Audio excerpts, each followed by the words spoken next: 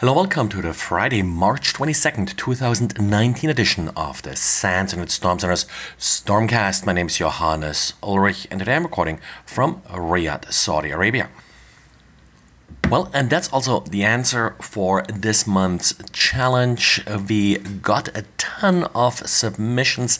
I think the best hint that I probably gave was a picture that I posted on Twitter. We got a number of submissions based on that. Also, once where I mentioned the local time here, that narrowed it down somewhat, but actually probably a couple hundred submissions and only 2 guessed the city correctly. The winner, who is the person that first submitted the right answer, should receive an email from me sometime later today. Well, but talking about images and associated metadata, Imperva has an interesting blog about a vulnerability in Google Photos that allowed others to guess the location and time and other parameters of photos that you have stored with Google Photos.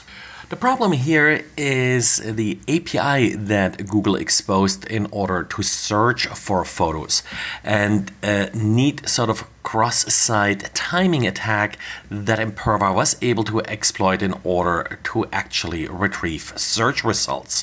In order to exploit the vulnerability, the victim has to be logged into Google Photos and has to be visiting a malicious website.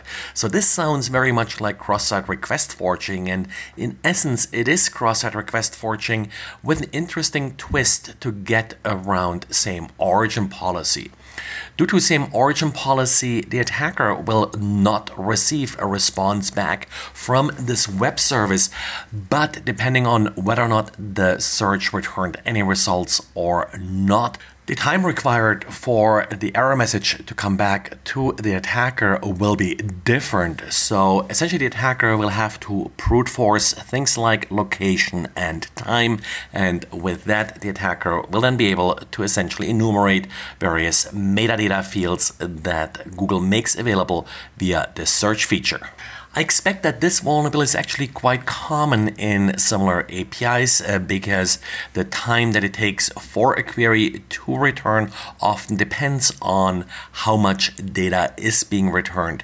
Even if the browser does not accept the data due to same origin restrictions, this timing behavior can still be used to enumerate and brute force some of the results.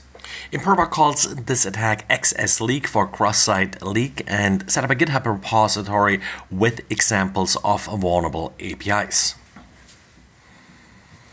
And according to my online security emails that claim to come from the CDC and they claim to include a warning about a recent flu outbreak, are really spreading ransomware.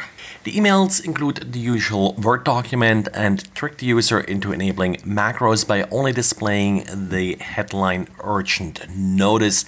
The malware being spread by this particular scam is GandCrab. I don't believe there is a decryption tool available yet for this version of GandCrab, so if you are affected, well, I hope you have good backups. And Atlassian has released a new version of SourceTree. SourceTree is a GUI tool that's available on Windows and Macs and allows you to interact with Git repositories. The problem here is a number of different code execution vulnerabilities that could be triggered by malicious Git repositories.